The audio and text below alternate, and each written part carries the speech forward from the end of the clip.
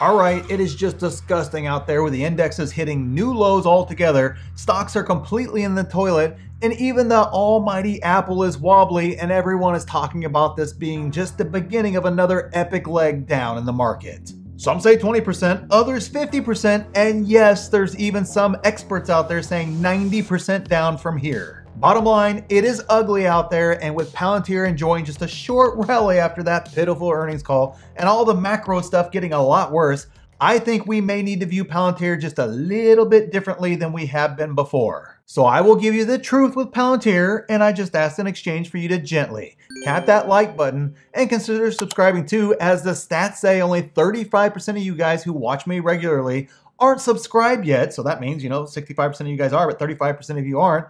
And out of those that are subscribed, only 17% have notifications turned on. I hear your comments, guys, and that's exactly why a lot of you guys miss my videos sometimes, because YouTube is just stupid and makes you turn on notifications despite the fact that you're already subscribed to the channel. So basically, you gotta subscribe, then click notifications, and then you may actually see my videos appear in your feed. And I know we all complain about it all the time to YouTube, it's just dumb.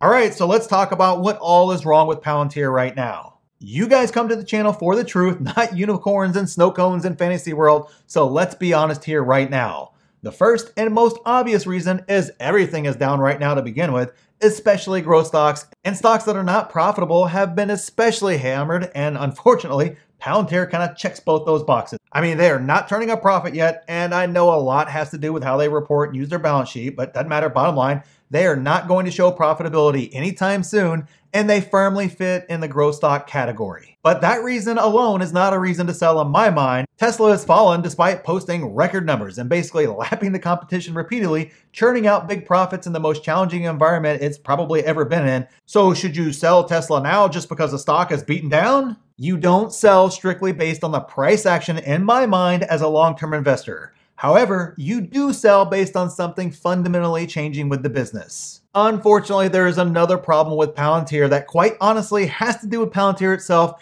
and that is this. They have not communicated their value, what they do, and what they can bring to the world effectively at all. With the Ukraine invasion happening, you immediately saw the value they could bring to situations such as those and the ripple effects it's having across Europe because of that invasion. But management failed to capitalize on it in any substantial way. Then earnings came, and despite having valid reasons for the performance being less than ideal, and some of it actually being outside of their control, they communicated none of it. They basically went off on tangents and long-winded answers to nothing in the end to the average investor. It is a hard business to understand, and part of management's role is to educate investors on what it is they do, what the value proposition is, and explain financial issues in a concise and coherent manner so everybody understands why your finances happened the way they happened.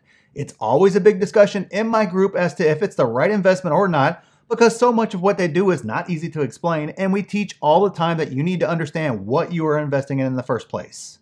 If you don't know how to work through that problem to get to the right answer, or know how to actually value a stock like Palantir in the first place, create a plan for it, or need help building up income because you are at a dry powder buying the dip that continues to dip, we have you covered in the Market Insiders private group, as the super sale is ending tomorrow and the price will never be lower again. And we help you through 5 courses, hundreds of tutorials and lessons. We got tons of tools. We do live Q&As weekly. Tons of exclusive videos are released every week. And you get direct access to myself and a group of 6- and 7-figure investors. And we have some exciting tools coming to you in just the next few weeks. So make sure you check out the pinned comment and see what all is offered, and lock in your price for as long as you stay a member today before it's gone forever. But the bottom line is this. Nothing has been effectively communicated at all, and it is actually keeping many people who want to invest in Palantir and see the potential on the sidelines for now despite these great prices. And finally, we have good old-fashioned FUD around Palantir that always seems to pop up.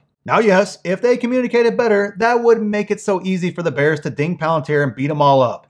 But the bears are coming regardless, so you are absolutely right there. They're always probably going to come for a stock like this. People have also been complaining about the stock-based compensation for years now, despite it consistently going down, And my guess is those people probably also don't understand the pay landscape when pulling in the best of the best, and probably don't understand corporate accounting and taxes either at the corporate level. I think many of those folks would also be shocked to learn how much compensation is given as stock with many retail favorite stocks and great companies overall, but that's not the narrative around those companies like it is for Palantir. And then you have the people freaking out about Alex being Alex and banging a freaking table. Remember, I don't watch reaction videos to earnings in the first place. I don't watch a lot of YouTube, period, to be honest. So when the reaction videos started rolling in, my group started to freak out a little bit about the stock because the reaction videos were freaking out about the stock itself, and they were just basically producing those types of videos. So I did what I always do in these type situations where we have a freak out in the group. I basically set up a live stream to go live in a little bit, and then I went and I actually listened to the earnings call itself,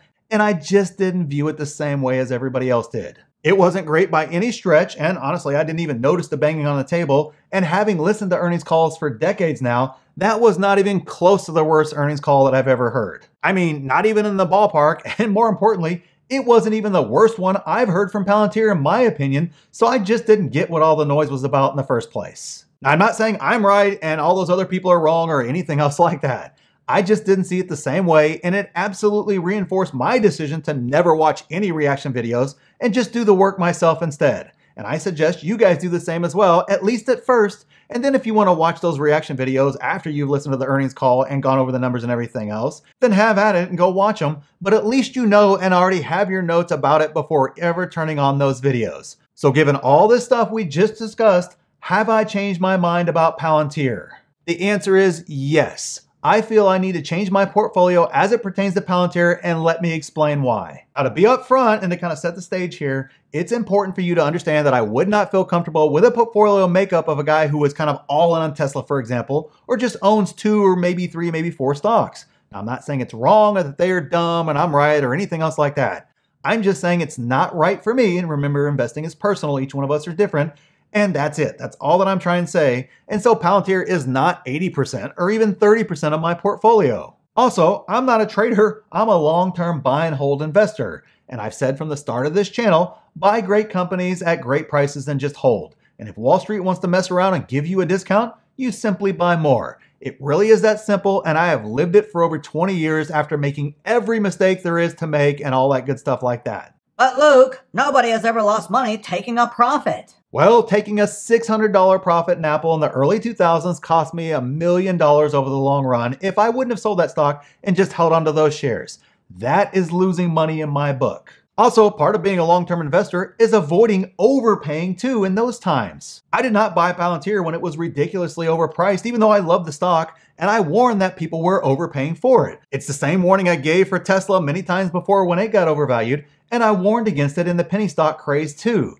I have seen it many times before over the past 20 plus years. It always ends badly. But I didn't sell either because I'm not a trader. The problem with selling is then I have to pay a tax, then I have to find a new entry point again and hope it falls to that point, and then the stock has to go back up even more than before to make up for the taxes that I already have to pay. That is just way too much stress for me and effort that is not worth it in my eyes for me. So despite the market being red hot and being up on a lot of great stocks, I decided not to sell a single share of anything, and instead I was focused on buying great stocks like Apple at 117 that were clearly undervalued while the market was completely on fire.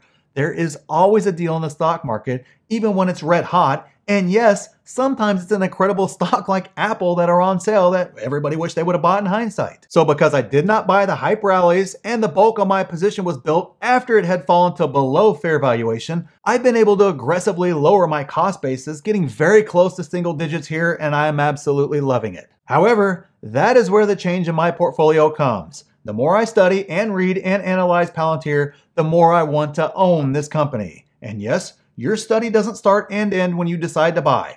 I'm constantly studying companies, especially the growth companies like Palantir that are more complex, more nuanced, and easily dismissed even by some pretty smart folks out there. With Palantir, to me, nothing has fundamentally changed with the company, and if these prices stay real juicy, I will continue aggressively adding my position as I want it to represent a much larger portion of my portfolio than it does right now. So hopefully this was helpful, and if you don't know how to get a price target or how to do a valuation and want a step-by-step process for doing that, building wealth, and you want direct access to me and much more, remember to check out the pinned comment down below to become a member and at least look at everything you get. And click this video here for the stocks I'm still buying in this market, and click here for exactly what I'm doing to make huge money in this market. So thanks for watching, and we'll see you in the next one.